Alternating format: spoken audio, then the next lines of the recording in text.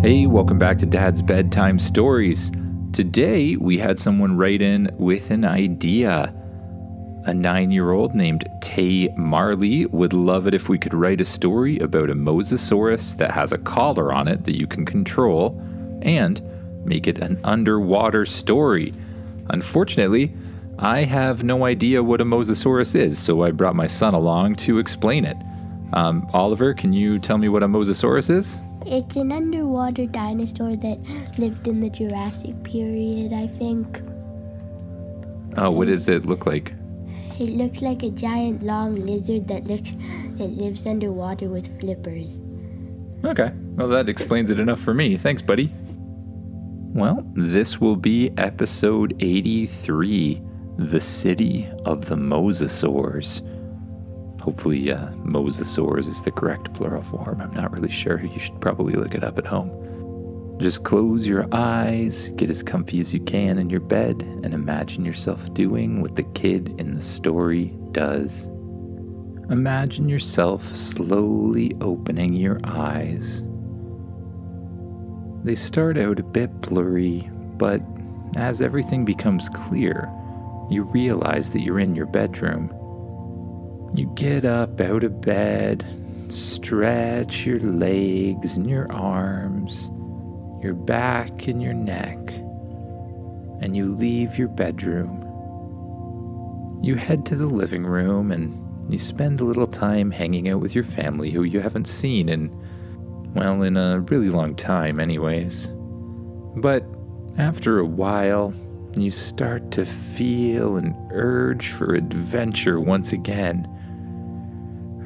Spaceship, I can't just sit around my house doing nothing. I have to go on an adventure. Understood. I feel the same way, says Spaceship. Well, where do you want to go? You ask the ship. I don't know.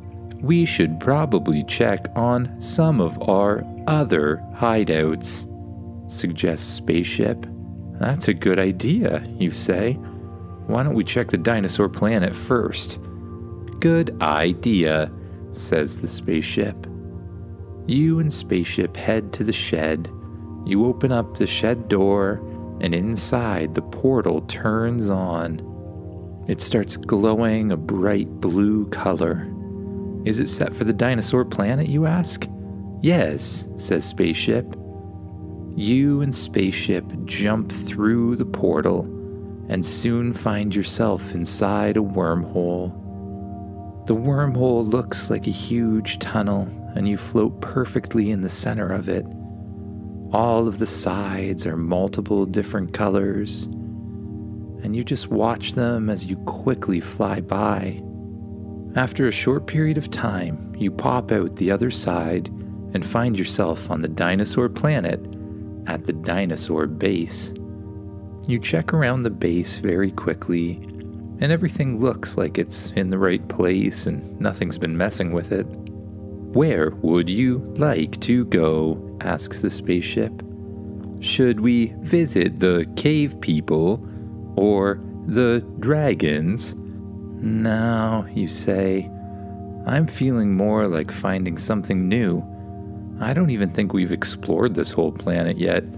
Why don't we fly around and find part of it that we've never been to before? That is a good idea, says the Spaceship.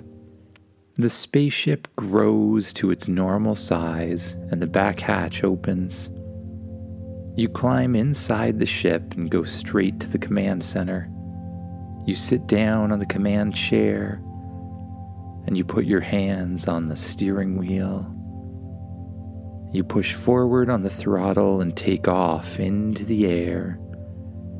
You fly below the clouds, close enough to the planet that you can see everything below you. You pass over green grass, trees, lakes, and rivers, but you just keep flying and flying and flying until you get to parts of the world that you've never seen before. After a while, the landscape below you becomes very, very rocky, and then it turns to water. The ocean of the dinosaur planet, you say. We've never explored this at all. I wonder what kind of creatures live in it. You fly over top of the ocean and you see lots of waves, and more waves, and even more waves. Every now and then you catch a glimpse of a pterosaur or pterodactyl of some kind, but mostly just waves. And then in the distance you notice something very strange. It looks like the ocean's spinning around in a circle, creating some sort of whirlpool. You steer the ship over towards the whirlpool, and you circle above it, looking out through the window at the whirlpool below. I want to get a closer look at this, you say. Spaceship, take over flying. Understood, says the ship. You let go of the steering wheel and walk to the back of the ship. You press the button on your watch that causes your spacesuit to fold out around you like protective armor. You imagine yourself flying above the ground and you easily float up above it. You press the button to open the back hatch and you fly right out the door. You head down towards the whirlpool and start flying around in circles. You get closer and closer and closer. And it looks really strange, like everything around is getting sucked down into a huge hole there. You fly down in the center of the whirlpool until you're actually below the level of the water. You carefully lower yourself in, trying to see where the whirlpool goes. And just when you're not paying attention, the whirlpool suddenly shifts, slams together around you, and you feel a strange sensation as you become sucked down under the ocean. Luckily, you're wearing your spacesuit, so there's nothing really to worry about. That thing's designed to survive the harshest of conditions. You get sucked down further and further and further, like you're sliding down a gigantic water slide. And eventually, you shoot out the bottom of the vortex created by the whirlpool, and you look around at the dark ocean below you. You press a button on your helmet, and it lights up everything around you. Spaceship, you say? Yes, says Spaceship. Can you come get me? I seem to have been sucked under the water. Attempting to locate you now, says the ship. There is some sort of interference. I will have to search manually, says the ship. Okay, well, hopefully you find me soon. As far as I can tell, I just went really, really far down. I will start by diving far down, says the ship. You look around with the light on your helmet. You see sea walls and schools of fish swimming everywhere around you. Fish of all different sizes and colors. And then you notice something in the distance. It looks like a bigger fish that's swimming towards you. And then it starts to look even bigger, kind of like a giant alligator with a pointier nose and fins instead of legs. Oh my goodness, you realize. It's a Mosasaurus. The Mosasaurus sees you and begins swimming around you in circles. It looks like it's 60 feet long, or maybe even more. It's absolutely gigantic. You spin around as quickly as you can, following the Mosasaurus as it circles you. The Mosasaurus looks at you and starts snapping its jaw. you'd get a bad feeling about this. Spaceship, do I have any of those control collars loaded in my spacesuit? You ask. Yes, says the spaceship. I took the liberty of installing a control collar cannon in your left arm, says the ship. You look at your left arm and think about the control collar cannon popping up, and out of your arm folds a cannon. The Mosasaurus stops swimming around you and turns to face you directly. It looks like it's getting ready to pounce through the water and eat you or something. You get ready, and just as you see the Mosasaurus swim towards you, you use the thrusters on the bottom of your feet to shoot upwards. You aim the control collar cannon down at the Mosasaurus, and you fire. You watch as the control collar flies out of the cannon, directly towards the Mosasaurus. It quickly locks around the Mosasaurus's neck. The Mosasaurus moves back and forth for a second, and then, suddenly, it becomes calm. It looks up at you, and it makes some sort of strange whale-like noise under the ground. It swims up towards you with its mouth closed and stops right beside you. You reach out your hand and pet it on the nose. Then you swim up behind it, grab onto its back, and say, show me around, why don't you? The Mosasaurus immediately starts swimming as fast as it can. You hold onto its back, and you're actually amazed at how quickly the thing can go.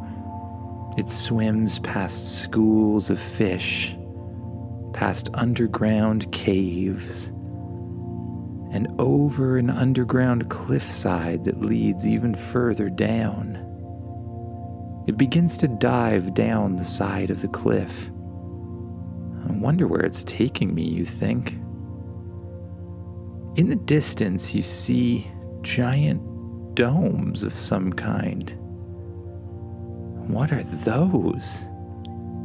As you get closer, the domes become bigger and bigger and bigger until you realize they're about the size of a gigantic city.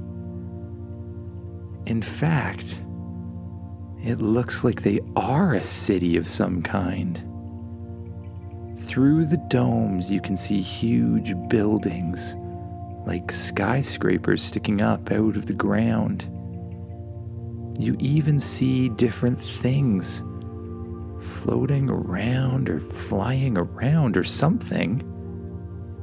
The Mosasaurus brings you down right beside the domes. You're obviously next to some sort of underground civilization. I didn't know this existed on the dinosaur planet. What is it? Says Spaceship. Oh, hey Spaceship, have you located me yet?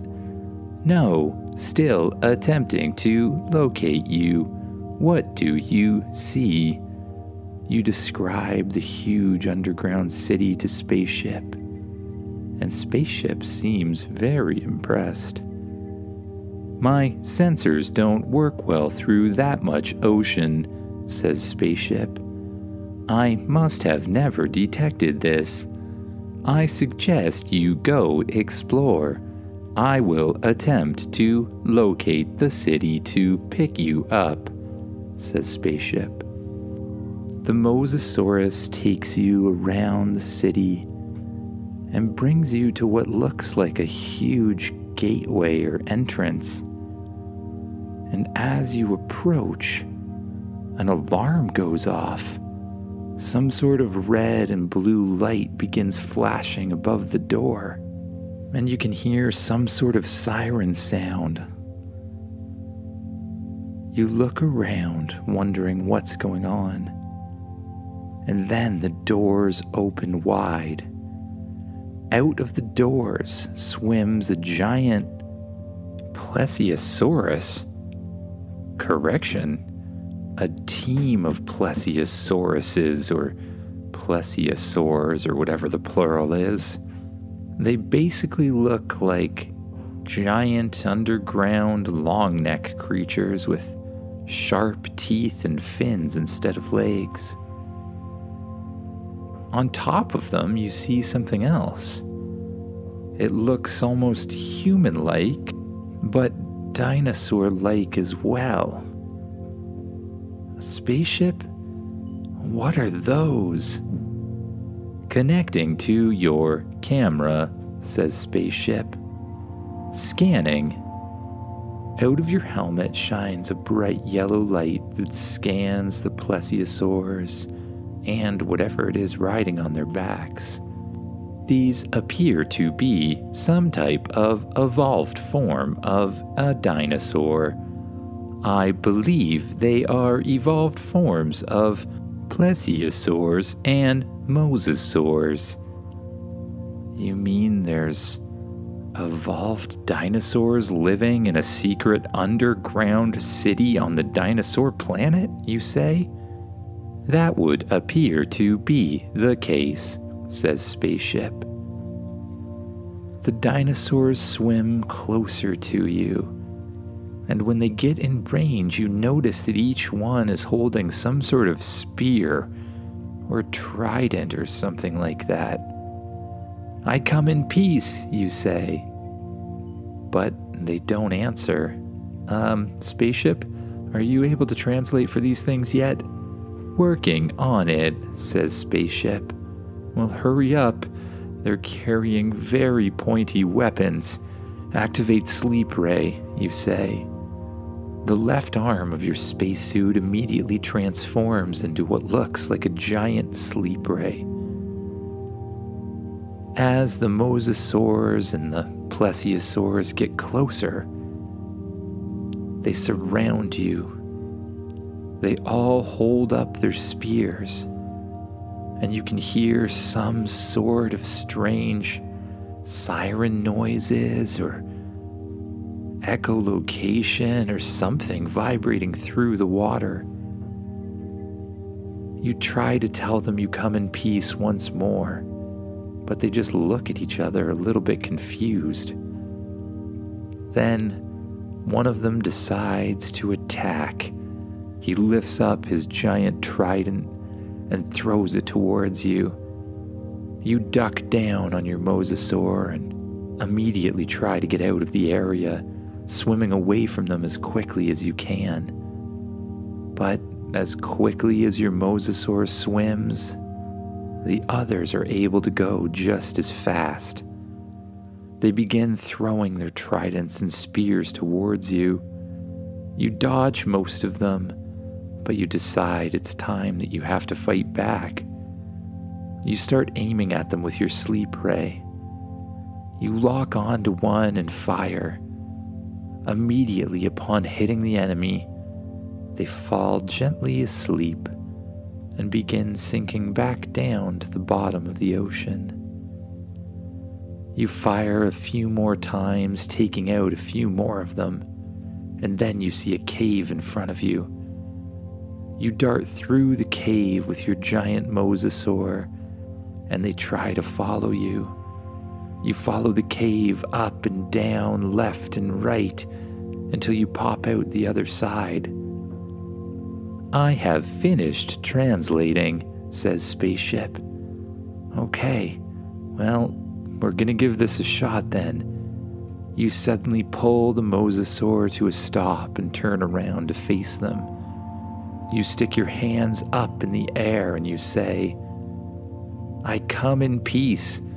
I'm not here to hurt you at all. I love dinosaurs. What do you mean? You can speak our language? You hear one of them saying through the translator. Not really. I have something that can translate these sorts of things, but I guess, yeah, I can speak your language, you say. "What did you do to our friends, then?" asks one of the dinosaurs. "Oh, I just put them to sleep. They'll be fine. Here, I'll show you." "We'll give you a chance, but if they're actually hurt, we're not gonna believe you're friends of ours." You follow the dinosaurs back to where their friends have fallen off of their dinosaurs and sunk down to the bottom of the ocean. You point your ray at each of them and fire a little blast to wake them up. Each one yawns and gets up and stretches. The first one you wake up looks like a sort of evolved plesiosaur, almost a human-like creature, but with scales and a very long neck. The second one looks, well, almost like an alligator, really, or a human-alligator hybrid, but you can tell that it must be a mosasaur. I'm really sorry about this. I didn't mean to disturb you guys. I just sort of found myself sucked down here from a whirlpool, and then this mosasaur brought me down to the city, and then you came out and started attacking me. I didn't mean to start any of this. Well, I'm not sure if I trust you. What's that device you have on that mosasaur over there? Oh, that's just a control collar. A control collar? You mean you turned one of our kind into a mindless automaton? Take that off right away. Okay, you say. You go over to the mosasaur's collar. You press a button on the side of it, and the collar pops off and drops to the ground. The mosasaur moves left and right, and then swims back behind the others. "Well, I guess the only thing to do," says the leader of the dinosaurs, "is put this thing under arrest. Get him, everyone." Just as he says that, the spaceship materializes in front of you and shines bright lights at all of the dinosaurs. The back hatch opens and you swim directly through it into an airlock. The airlock drains of all the water, and another set of doors opens, allowing you into the main part of the spaceship. "I think it's best to just get out of here, spaceship," you say. The ship turns away from the dinosaurs and rises up out of the ocean and into the air. You press a button on your watch, and the spacesuit folds away from you and back into the watch. Out of the ceiling of the spaceship appear two things that look kind of like blow dryers. They both turn on, blasting all of the water from the floor and drying everything up. They also feel nice and warm and toasty. "Head back to the base," you say to spaceship. The spaceship sets a course and flies above the land until you can see the base in the distance. It comes in for a landing where it normally does, inside the dinosaur base. The back hatch opens and you get out. The spaceship shrinks down and flies beside you. You decide you may as well stay the night on the dinosaur planet, so you head to your sleeping cabin. The door opens as soon as you're standing in front of it, and you go inside. Once you're inside, you feel very tired, so you head straight for your bed once again. You pull back the covers in your bed. You climb inside and pull the covers over top of you. You get as comfy as you can be, and you say, "Spaceship, turn off the lights." The lights turn off, and you allow yourself to sink down into your mattress With each breath, you let your muscles melt away more and more, and you sink down deeper and deeper into your mattress. You close your eyes, and you allow yourself to drift off to sleep. Good night, everyone.